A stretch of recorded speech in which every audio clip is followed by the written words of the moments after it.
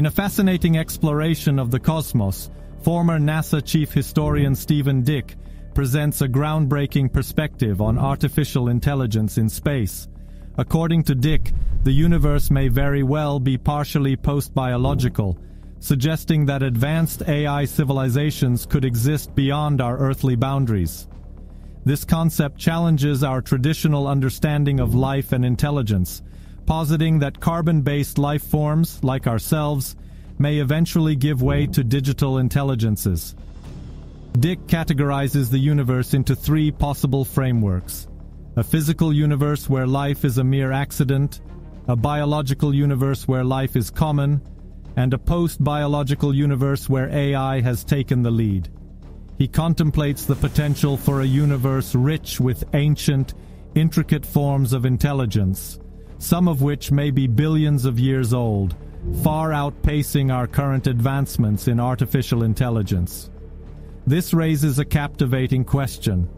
Have we already missed signs of these sophisticated civilizations, primarily because our search methods are tailored toward biological life forms? Additionally, Dick emphasizes that seeking out extraterrestrial AI could require a significant shift in our search strategies.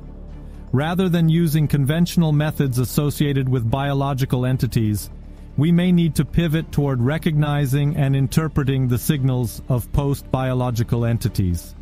Such advanced AI, as theorized by Dick, would likely possess a form of immortality, continuously accruing and evolving knowledge without the limitations faced by biological organisms.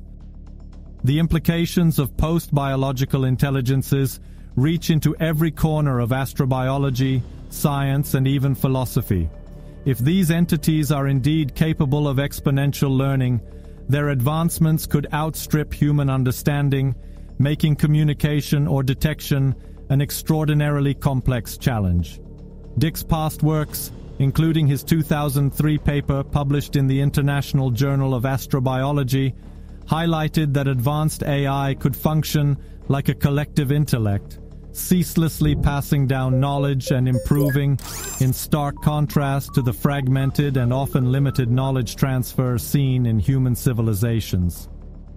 As our search for extraterrestrial intelligence continues, we are urged to rethink our preconceptions about life and intelligence in the universe. The next frontier may not only lie in finding life as we know it, but in uncovering the remnants and advancements of post-biological civilizations. Stimulating discussions like these broaden our perspective on what it means to be intelligent in a cosmos filled with potential, encouraging inquisitive minds to delve deeper into the mysteries that remain.